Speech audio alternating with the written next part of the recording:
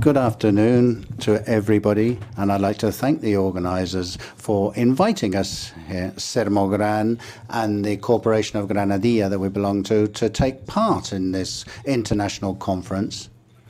I think it's an excellent idea because we've got 2 days to discuss very interesting issues in order to improve waste management on the island. I came here to give you the municipal standpoint for those of us who take responsibility for collecting transport to the environmental complex for treatment. We're the ones who very often have to get the short end of the stick on the deal because it's very costly. It's a very complex job to implement sorting if you don't have awareness amongst at a grassroots level. So we're a public company.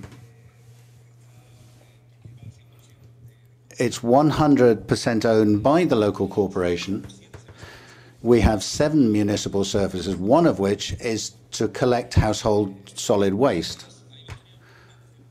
Before we get into my presentation, I'd like to address the dichotomy of the concept of a publicly owned company, because it seems to be somewhat contradictory. As a company, we're a private manager, but as public, we have to do it from a municipal standpoint. But we combine both these aspects. This is a company with an objective to maximize the revenues and minimize costs, which in this case is waste management in the municipality. And also the fact that we are public is important for us because it entails that we have a duty to the people of Granadilla and Arbona. We have to provide a top quality service. We don't have to generate profits, but if we do, we have to reinvest them in our business. For those of you who don't know, Granadilla de Arbona is in the south of the island, for those who come from outside the island. It has a population of about 50,000. It's strategically important as part of the island economy. The reason that we're here today is this figure here, 37.38%. This is the increase in sorting of packaging that we've achieved from between 2014 and 2015. In 2014, we recovered 260.65 tons of packaging, which is about 4.7 kilos per inhabitant a year. Then after applying a series of incentives and measures for the local population, we now collected 344 tons in 2015. Which is about 7.9 kilos per head per year, which is a major increase. It's an exponential increase. According to the latest data from Ecoembe, we've moved up the rankings in the Canarias from number 34 by the number of kilos per inhabitant up to number 20. So we're now the 4th best with 7.9 kilos per inhabitant, as I said. The program Granadilla Recicla or Granadilla Recycles offers incentives. We're promoting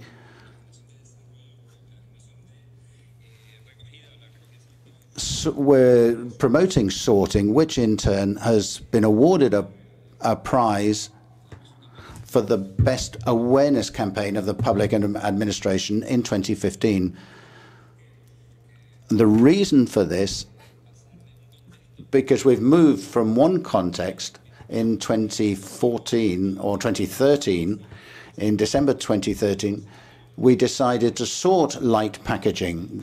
This was something that the local corporation that decided to sort an additional fraction of the waste. We did this blind. In fact, at one moment, we really didn't know how to bill Ecoembes for their collection services. The same as many municipalities, what we do who manage the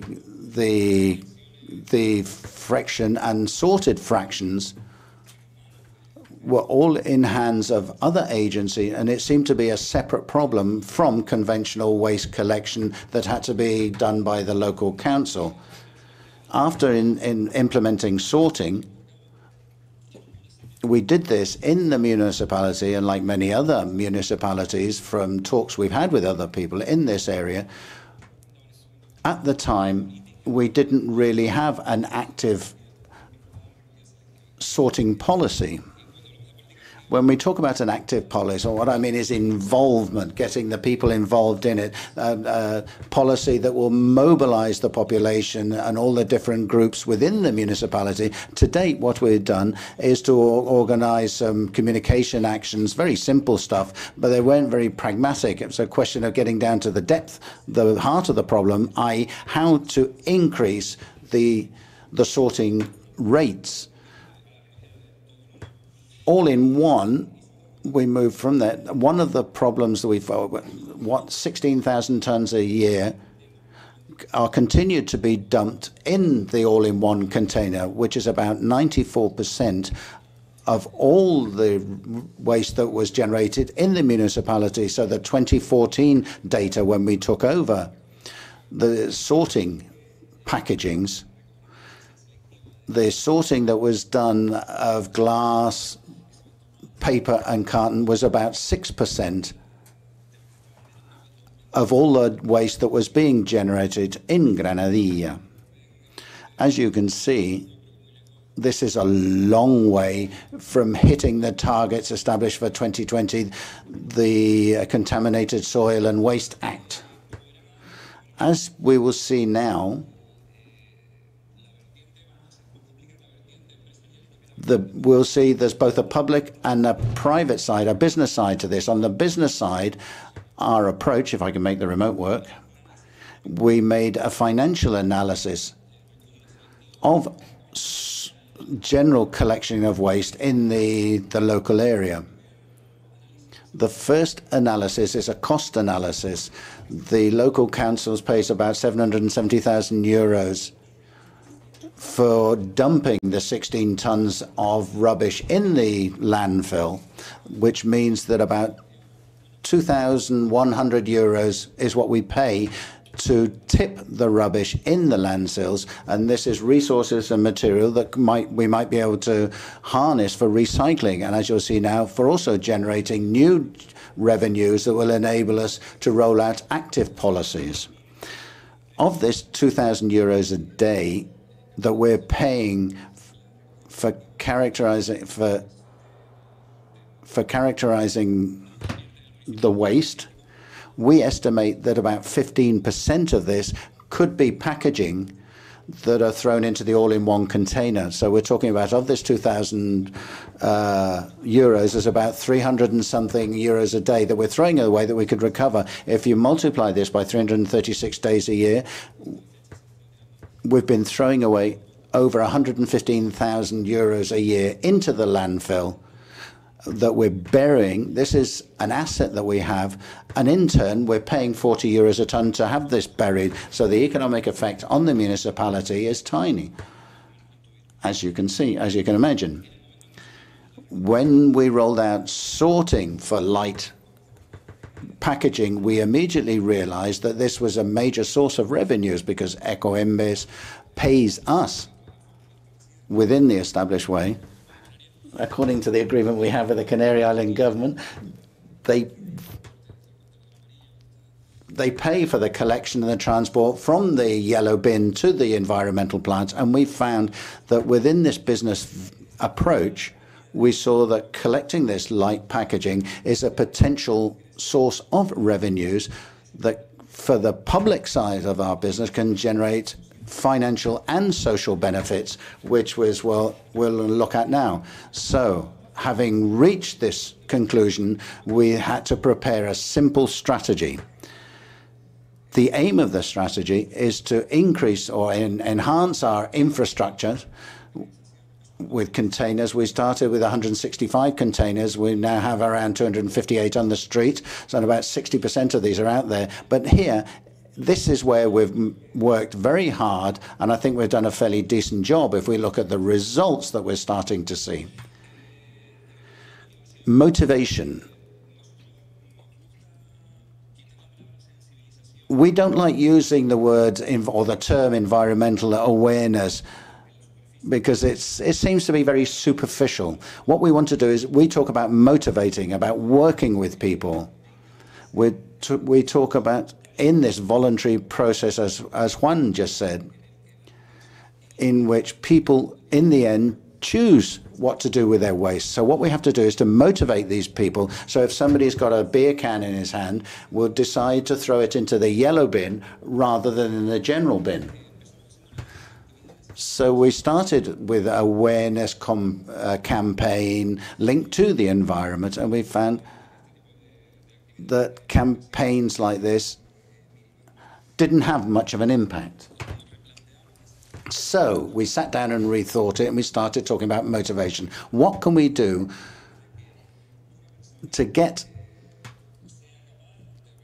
a person to travel a longer distance rather than the all-in-one container he has on the doorstep, so that it will throw out the sorted packaging? So we started working on this to motivate people.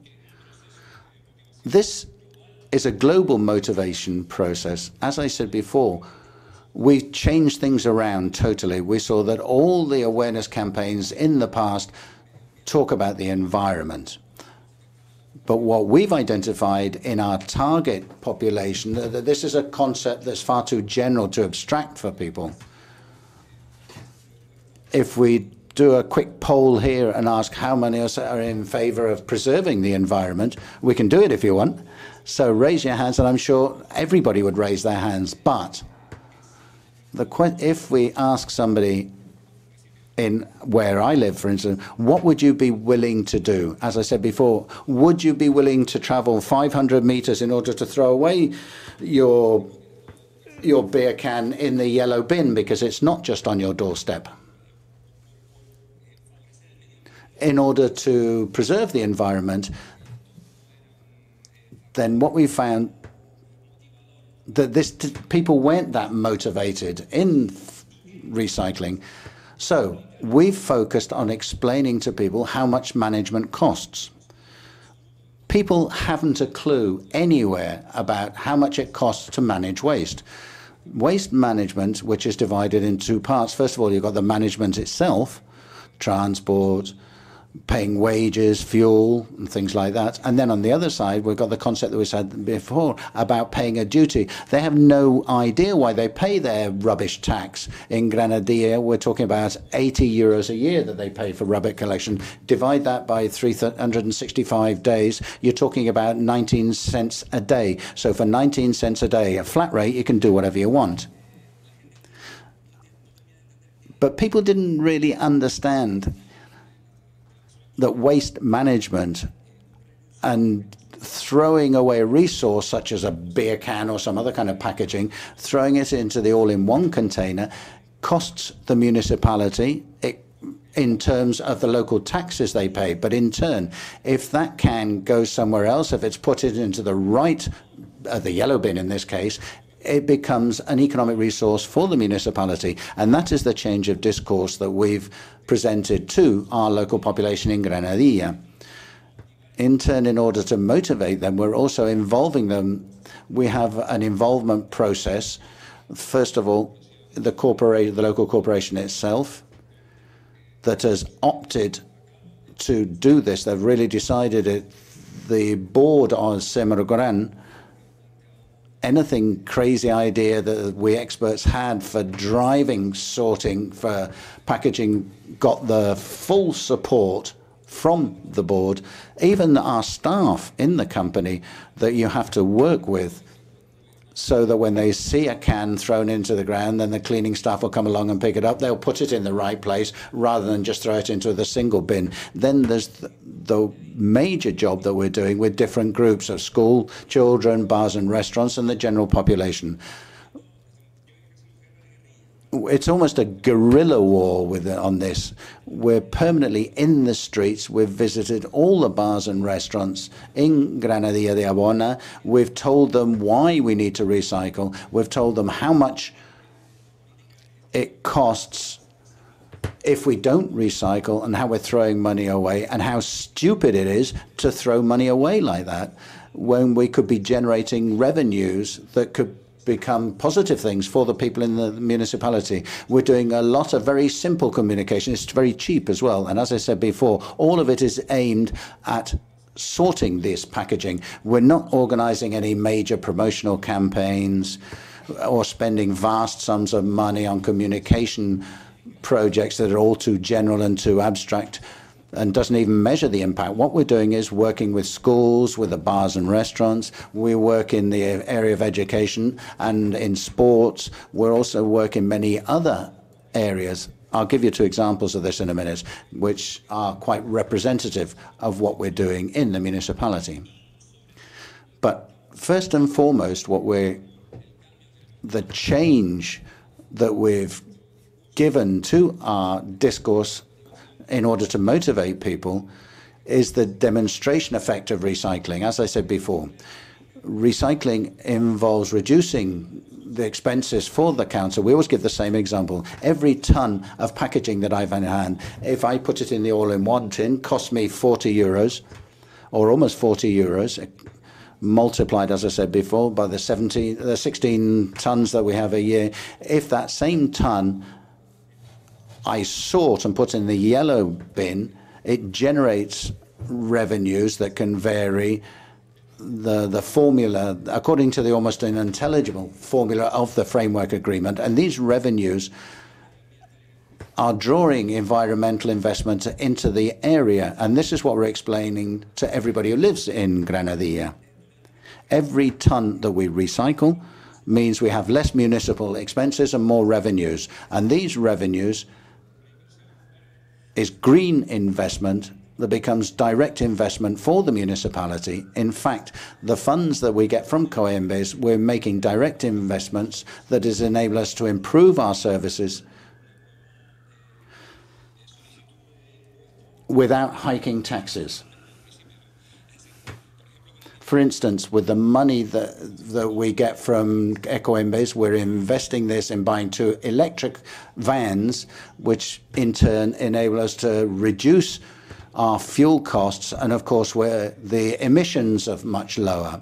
We're also investing in resources to improve our services. We just bought a van, for instance, with a hose to improve our street cleaning. We're creating infrastructures, for instance. We have a small car park around the town centre, which has been paid for from the money we saved from the packaging. And we're telling people this.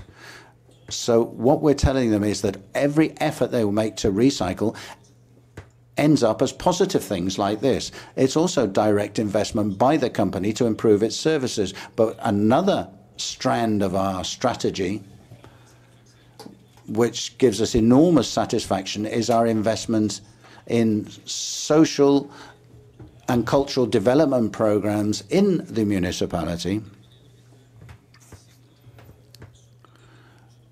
We found this quite surprising because we were brainstorming this as very simple things, but they've galvanized the entire community. And just to round off, we've got 2 examples here. There's a competition which is called Give Us the Tin, which in Spanish means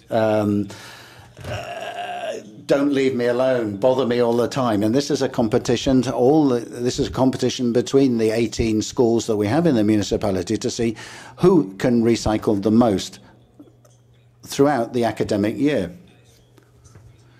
There's a classification here, and we have a whole series of prizes that we hand out. So this project, for instance, that we thought up as a way of collecting all the packaging there in schools has really become a galvanizing action for the community. Parents, grandparents, everybody's got children, people who don't have children. The bars and restaurants around the schools are keeping them so the kids can take them to the school so that they can win their prize. For us, this meant that in schools, we've collected 3,900 containers 800-litre containers full of light packaging, and a lot of these would probably have been dumped in the all-in-one container. It's 7,826 kids have taken part in this, and we've given out over 14,000 euros in prizes. The second project that we are considering, although we're working, is the Solidarity Packaging project. So for every ton that we recycle or recover from the yellow bins and is taken down to the sorting plants, 50 euros are spent on social projects of all kinds. And what we do is we choose these projects from associations within the municipality. The 316 tons that we collected last year became 17,018 euros. We've opened another call for bids. And in the end, what we've done with all of this, going back to the start of this presentation, it means that we have to think from the business point of view of maximizing our revenues by recycling, minimizing our costs, reduce the costs that we have to pay at the landfill, because all of this comes from local taxes, and plow all this money back into different aspects of the municipal with direct investments or projects like this one. This Danos la Lata is a project for collecting these tins. The only requirement for projects of this kind is that the money that we give out as prizes for recycling has to be invested, has to be spent in the local shops and businesses. So we're creating a incentive for consuming homegrown goods. And just to wrap up, because I think I've overrun my 10 minutes. Yeah, I think I probably have. And I really didn't want to talk very much today. So, conclusions. Find something to motivate people. If you find the right driver, and if you can involve the people, but above all, if you get a drive from local entity, either people who are finally responsible for sorting. Sorting is not the responsibility of the companies that have got the concessions. It's our responsibility, because the more sorting that we do of our waste, less money it will cost us to feed it into the landfill. These are three vital aspects for fostering sorting and to reach the ratios that we saw before, about 37.38%. And in 2016, it's continuing to grow at the same rate. Thank you very much. And I would apologize for overrunning my time.